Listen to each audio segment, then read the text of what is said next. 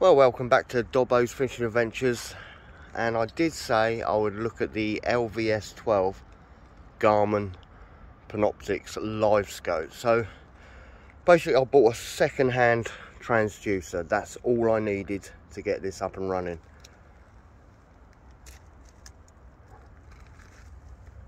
So as you can see, I have followed everything by the book.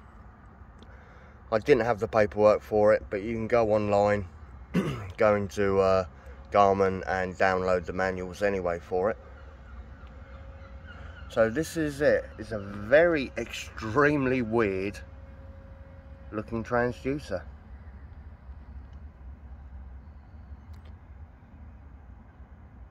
Very weird, but I have to say, first impressions on the screen, it's looking all good. So follow the instructions and you'll see there a little mark there with TL. So that's basically, that's your hull line.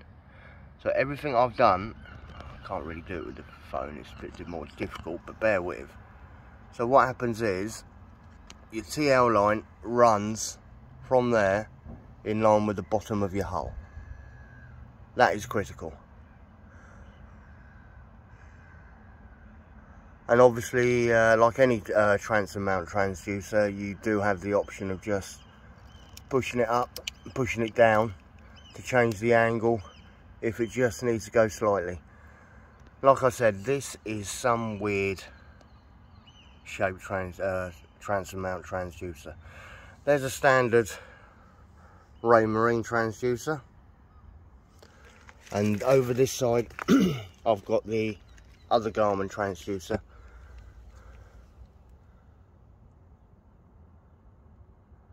And you'll have to excuse the way I've had to let my transducers in, because I do have this weird fin shape transom, which is good because it acts it does act as sort of like tab, so gives you that little bit more lift. So that's my transom. Standard transoms are just dead flat, so you haven't got to do anything what I've done, cut them in to get it plumb level off the transom, because otherwise how the hell am I supposed to mount any type of transducer on here? Well, it's just not going to happen. So anyway, getting back to the LVS 12, standard procedure is clipped up nicely, run up to your unit, and in this case it's the 8410 XSV. So I've already got the dedicated plug on the back of the screen to take this one, and it takes the LVS 32 as well. Now the difference between the LVS 12 and the 32, with the 32 you do get better degrees forward and aft being straight down and stern. So once you've got all that in, as I say, follow the instructions to the book. They're there for a reason. Don't cheat it. You can't cheat it, really. It is what it is. And as normal, it does, suggested side is starboard side. Majority of transducers will go on that side purely because of your prop turn being a left or right-handed prop. So just check whatever yours are, because then you don't get the prop wash. Now unfortunately I did have to put my Garmin on the port side here, but I get no problems at all. So that was lucky. Now as you can see, it's all quite very tight there. I've checked the outboard turning left to right, port to starboard. It all clears. It looks tight, trust me, it does not touch it, and it's further away than what you think when I do turn it all. So once I've done all that, then, which if you have a look on my other videos, I have a dedicated moulding up the top here for my Garmin 8410 XSV.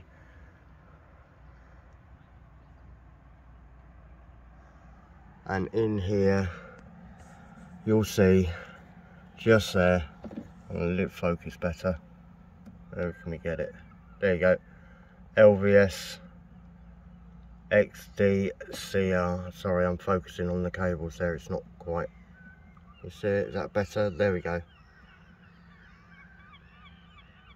And then I've got the 12-pin XDCR. Now that is for my standard transducer. Can I get in there close? I can't really get in there closer without it. There we go. So that's the LVS XDCR. So that will take either the 12 or the 32. Standard pin one is there where it says 12 pin. If it's going to focus properly. Sorry about this. And then you've got another 8 pin alongside it, XDCR. Obviously that must be for another transducer. But obviously I've got the 8410 XSV. I don't know if because obviously this is the main screen, so this will take all the plugs, as you can see. I'm not sure if the slave ones have all this. You'll have to check that before purchasing.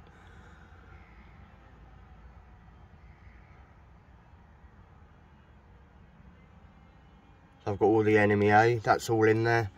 So I've got a card reader that goes into this.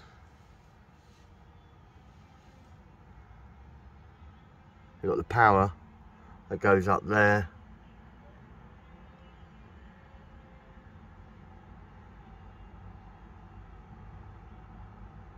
I've also got my MSUD 750 Fusion stereo. So that's all linked into the screen and everything. But anyway, so that basically is the installation of the LVS 12 Panoptix transducer Livescope. I'll just get back off the engine here. Now I'm just going to flip you guys around and go that way. So as I say, all my Garmin stuff is in a dedicated moulding. It's not linked into any of my axioms. That is it. That's all my Garmin stuff there, other than the Fusion stereo, which is up the front of the boat, which is all linked into this. Right, well, I think what we'll do now is go and turn her on and see what we get up on the screen. Happy days.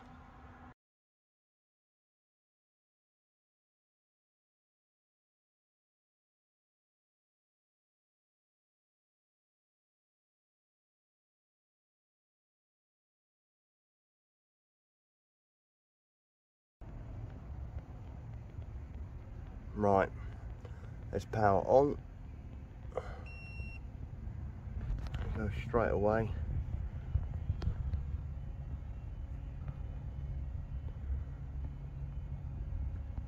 Few seconds.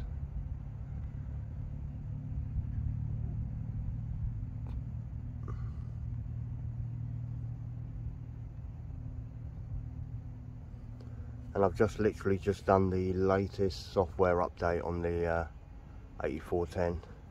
Right, let's press agree. Right. So, and that's the other thing that goes into the NMEA as well. I've got a heading sensor, which is that there, which does need calibrating, and since software updates, I will need to redo that at sometime later. Right, so as you can see, I'm just on the standard traditional sounder. Press home, and that's all your options there now. So I've got traditional clear view, side view, split zoom, split frequency, and as soon as I plugged that in, the LVS 12, up came the two latest options. So we've got Livescope down, Livescope forward. And once you press these, you've got plenty of options for gain, clutter, blah blah blah. And I haven't really used it out there. I've turned it on a few times, I've tried it at speed. With how I've set that up on the transom, it's perfect. I don't get any of the, you know, the usual sort of like gaps in it. It's not sort of like breaking up, so I've mounted it on the transom perfectly. Right, so if I press now Livescope down, so that's what I'm getting. Obviously, remember, I'm out of the water, so you're not going to see anything, but I'll just quickly show what this is going to be like. But I will do a more detailed review of the down and the forward scope once I've sort of like had a good play around with it and got it all straightforward in my head how it all goes. So if I now press home again, and then I can do Livescope forward. So that's what it will look like on the screen.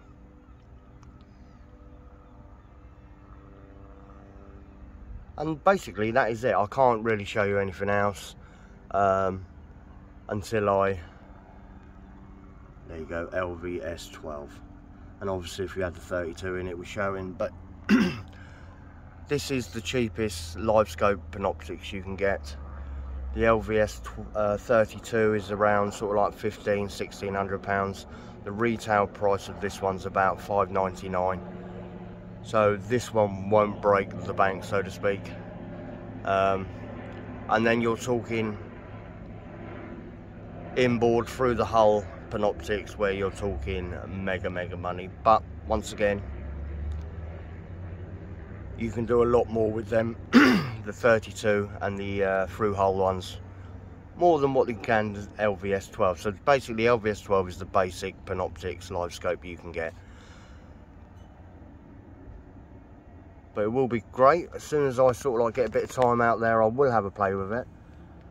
I've turned it on a few times, had a fiddle sort of thing, and everything at the moment is looking good on it. But once again, like I say, there's no point in me showing you it when I don't know it myself. So I will have a play around with it and give you guys a more detailed one when it's actually properly set up. But from what I'm seeing sort of thing, every situation is different, so you will have to tune it into, you know, varying depths and stuff like that to get the most out of your Livescope. So that is it. As I say, stay tuned, and soon, or sooner rather than later, I will do an actual review on it actually working. So I hope you like what you've seen. So if you can like and subscribe for any more questions, please just drop us a message and I'll get back to you ASAP. Thanks for watching.